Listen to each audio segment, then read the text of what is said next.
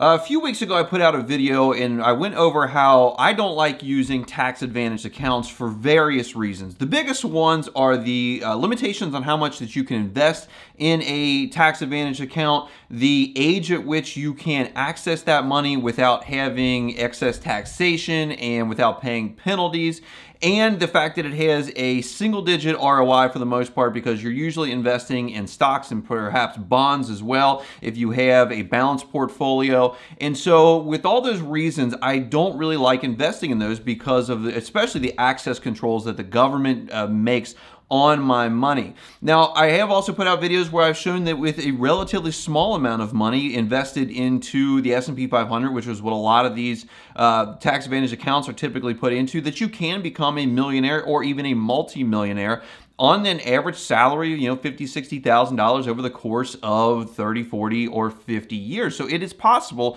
to become a millionaire with these tax advantage accounts. The thing is that when you guys start pulling out of those tax advantage accounts, let's say that you have, $1 million. That would be great. I think anyone that got to the $1 million mark in their 401k or individual IRA or Roth IRA would be pretty darn happy with their results, and they think that they're going to be able to live a really awesome and, fruitful retirement. But when you look at the average 4% return, and where that comes from is a study that they did about 30 years ago based on the average return of a balanced investment portfolio of 60% stocks and 40% bonds, is when you retire, if you took a 4% draw off of your investments annually, that the risk of ruin or your money going to zero, you becoming bankrupt, is approaching the zero mark. If you take 4% off of your $1 million every single year, you are only going to end up with $40,000 a year in income. And that's probably not exactly what most people are thinking about when they have $1 million invested into anything. And again, like I said, these tax advantage accounts, you have to take them after, or you are not able to take them until 59 and a half. So they are essentially set up for you to retire poorer and than you were when you were working, and older than most people would probably like, because especially on the ones where you put in pre-tax money, you are going to be taxed on that money when you withdraw it. And so the idea is that you are making a lower amount so that your tax bracket is lower, because it's not like taxes are going to be less in the future. So when you're looking at that $40,000 a year that you're getting off of your $1 million invested, you're only looking at about $3,333.33 every month for the rest of your life for the most part. Now that account probably will go up and that 4% will become more and more over time. But when you're looking at retirement and you've worked all your life and then you're trying to cut back to a $40,000 a year amount, that can be something that most people probably aren't going to want to be happy with. And even if you have, $2 million invested, that's still only $80,000. And if you've invested up to $2 million, you probably are going to want to take off more than $80,000 of that in any given year. So those are the reasons, again, why I do not like the tax advantage accounts, because of all the restrictions, and just investing in single-digit ROI stuff doesn't grow your money very fast. So what I wanted to talk with you guys today is a way that you guys can increase that amount, and that you can basically get what you are going to be getting when you are in retirement with your $1 million tax advantage account. You can start earning that money right this second. You can start getting that today while you're in your late 20s, 30s, 40s, 50s, and then having an investment that also grows in value. And if you guys are familiar with me in this channel, you know that I'm going to talk about real estate next. And if you're not, be sure to hit the like button for me. Be sure to subscribe down below, because if you've never heard of anything like this, it might blow your mind, and you may have to do a lot more fact checking on this to really get a handle on it. And guys, this is, again, where I say that anything that I say is not an indication to buy, sell, or hold a stock, crypto, real estate investment, or any other investment. You guys got to use your heads. You got to make sure that this stuff works for you, and just because it works for me doesn't mean it's going to work for you. Investing in real estate has always been a great way to get ahead. You can mortgage the properties, and you can leverage your money and the bank's money to buy things that you don't have 100% of the cash for.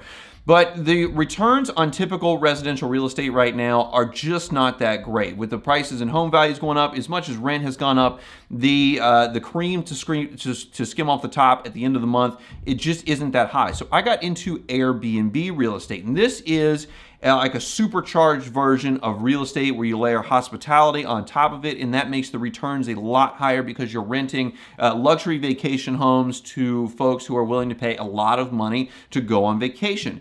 And so with just one or two of these Airbnb homes that you can acquire over the course of your life, you can make the same amount of monthly return that you would saving and investing into that 401k or that Roth IRA and get that money right now. Because if you go out and you purchase a $500,000 Airbnb home, and I know you guys are now saying like $500,000 home, I can't even afford one home, how am I going to afford another one at $500,000? I'm not saying it's going to be easy, but it's a lot easier than working 40 or 50 years to only get $40,000 in returns for a lifetime of work.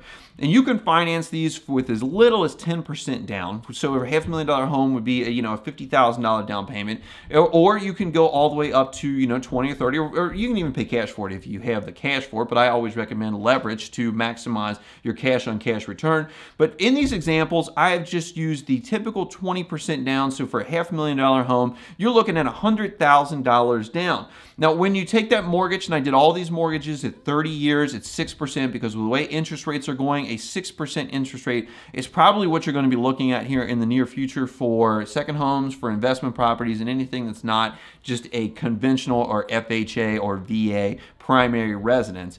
You're looking at a mortgage of about $2,850, including principal, interest, taxes, and insurance. Now, you're going to have other expenses on a monthly basis, and I just basically make that $1,000 more a month that you are going to have to pay out for just all the other things. And this is based on real life examples of the Airbnb properties that we have. And if you guys are interested in those, I have another channel called Airbnb ABCs dedicated strictly to Airbnb, and I want you guys to check that out if you're interested in Airbnb.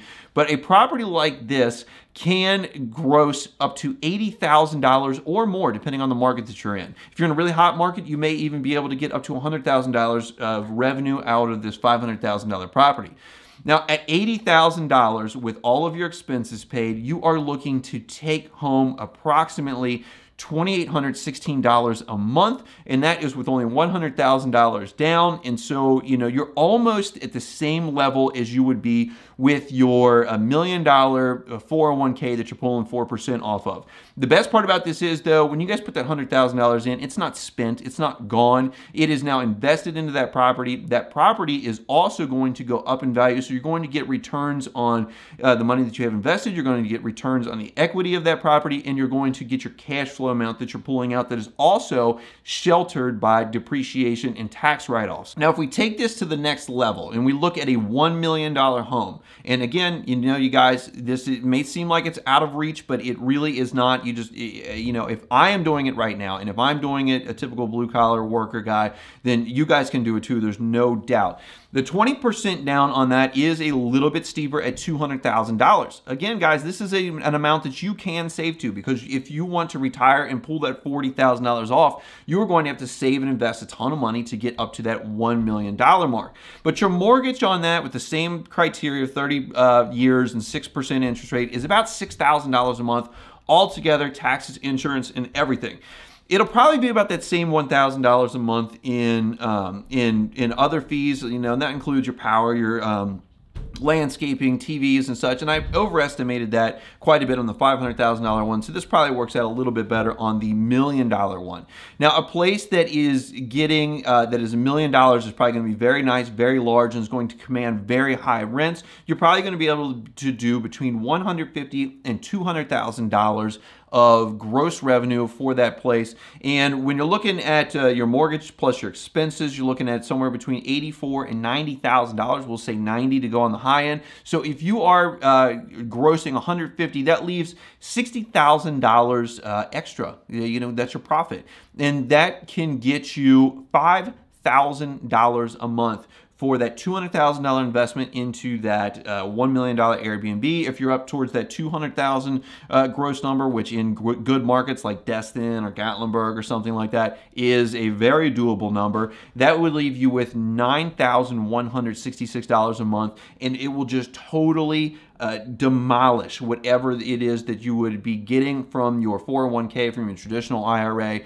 from your Roth IRA. So that's just some food for thought, guys, about the thing that you can do that's different than the traditional tax-advantaged investment account that everyone pushes. There is extra work involved. There is risk involved. I know for a fact, I know from me doing it, that purchasing a $500,000 home, or two of them, as I've done so far, or purchasing $1 million vacation home is a big number to wrap your head around. But when you start looking at the numbers and you start looking at taking that risk versus the safe way, which is actually, in my opinion, more risky, and working 30, 40, or 50 years in a job that you may not love, I would prefer to take this route that involves me using my money to make money, so I'm not using all of my time and trading it for money. So guys, check out these links on the screen right now. They're going to tell you all about investing in stocks, investing in real estate, investing in crypto. If you guys are interested in this Airbnb game, check out my channel, Airbnb ABCs, and that is where I am going to be laser focused on Airbnbs only.